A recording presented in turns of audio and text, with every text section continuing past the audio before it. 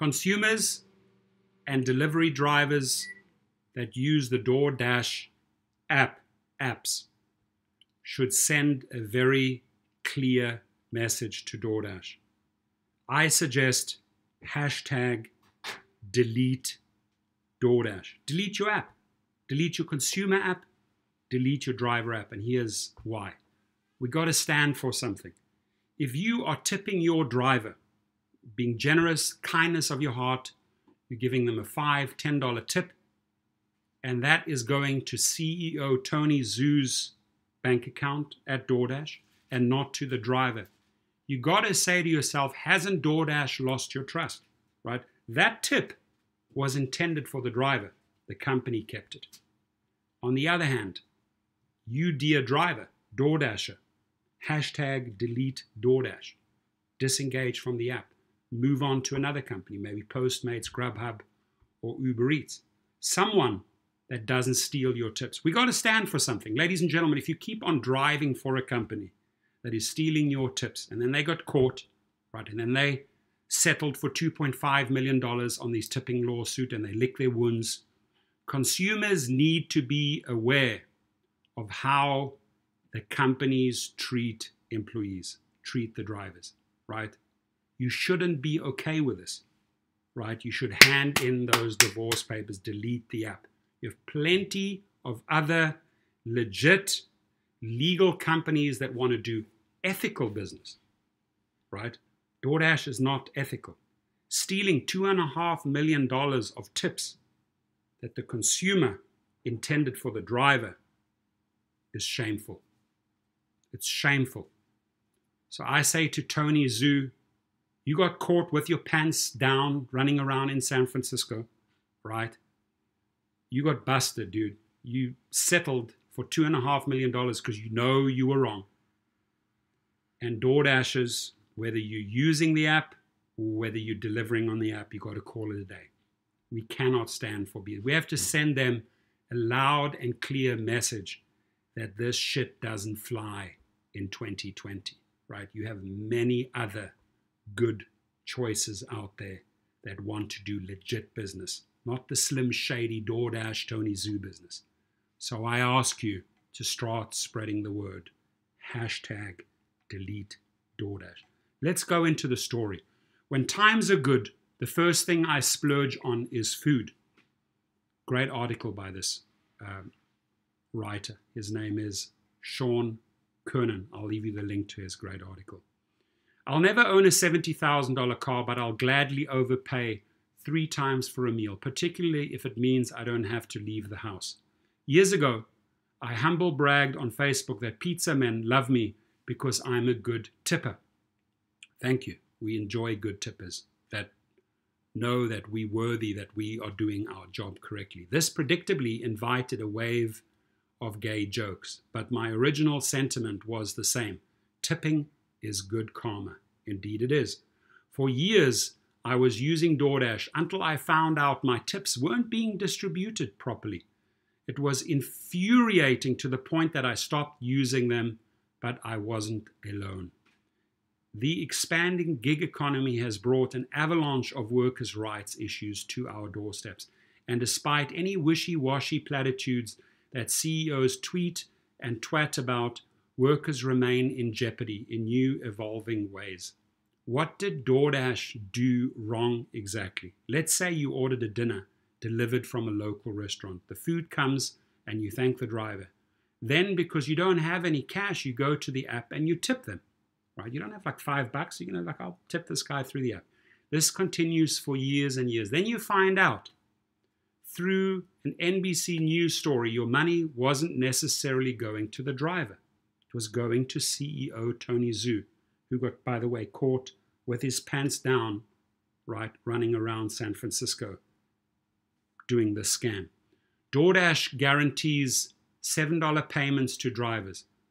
But if you tip, your money goes towards that $7 rather than going on top of the payment.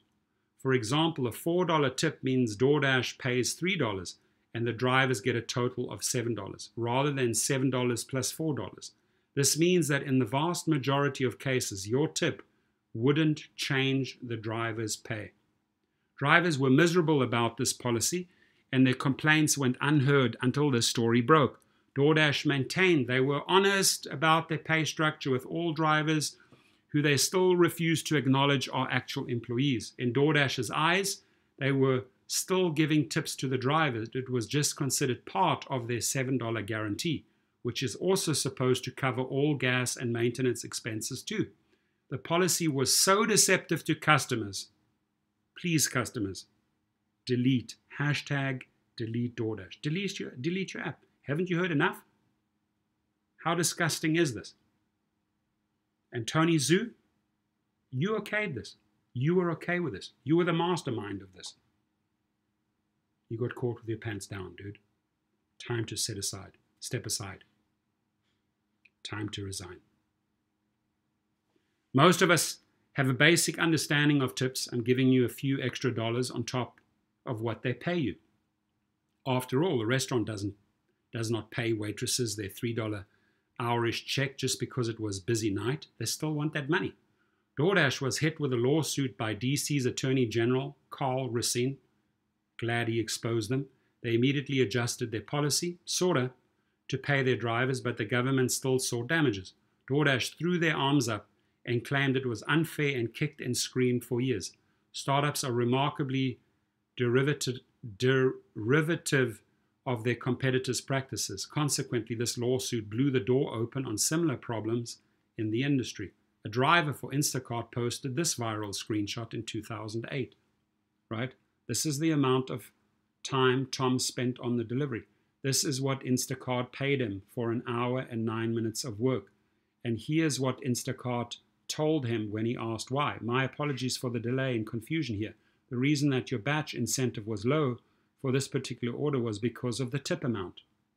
So this is a scam that they've been running now. They got caught like Tony with their pants down, confirming the exact same practice at work. 2 years later, there is a resolution. Doordash finally agreed to pay a $2.5 million under the condition that it admitted no wrongdoing. And they got away with murder with $2.5 million. They made way more than that. Of that settlement, $1.5 million goes to the drivers, $750,000 to the district, and $250,000 to 2 charities. The settlement is only a drop into an ocean-sized problem. For context, Uber spent $250 million lobbying in California alone, all to pass Proposition 22, which insulates companies like Lyft and Grubhub from classifying their workers as employees. They won despite the practical reality that Uber Eats, Lyft, and gig workers failed to meet the ABC test of independent contractors. You must meet all 3. Waterfalls of lawsuits continue. Grubhub and its competitors still have all sorts of shady conditions that stop tips from going directly to the driver.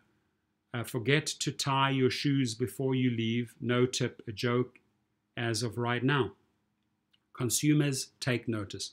Tip in cash if you can. Gig companies are always sniffing out drama-free ways to pay employees unfair wages. Don't let cheap things and convenience come at the expense of a little guy.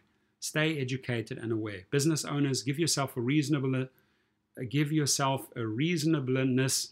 gut check. Nobody expects us to pay low-skill workers $75,000 a year, but there should never be a situation where we are snatching tips from other people's trivialities.